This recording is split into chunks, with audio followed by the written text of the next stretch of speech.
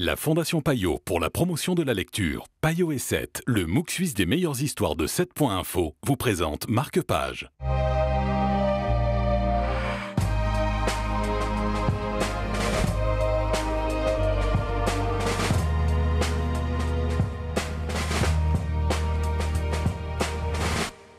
Bonjour et bienvenue dans Marque Page. Nos âmes, la nuit est le livre dont nous allons vous parler aujourd'hui en compagnie de Sébastien de Oliveira de Payot. Bonjour Sébastien. Bonjour.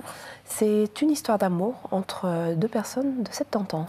Oui, tout à fait. Donc une histoire d'amour plutôt originale, un sujet plutôt, on va dire, un peu choquant, ou plutôt tabou du moins.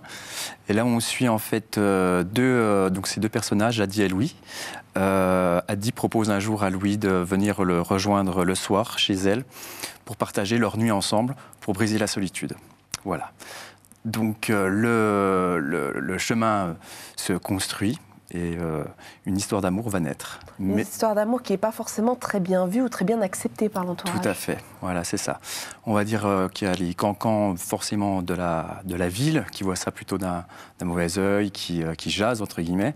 Et puis leurs petits-enfants, leurs enfants plutôt, qui eux sont pris dans des déboires conjugaux et qui voient ça plutôt d'un très très très mauvais œil, quoi. Voilà.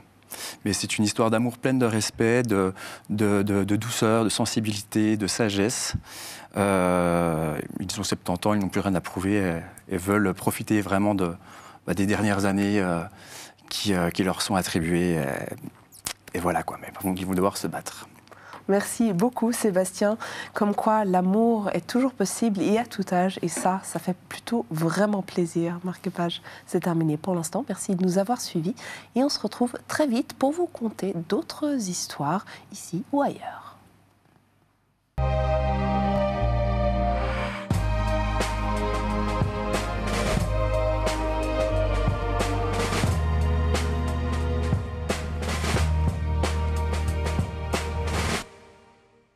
La Fondation Payot pour la promotion de la lecture, Payot et 7, le MOOC suisse des meilleures histoires de 7.info, vous ont présenté Marque Page.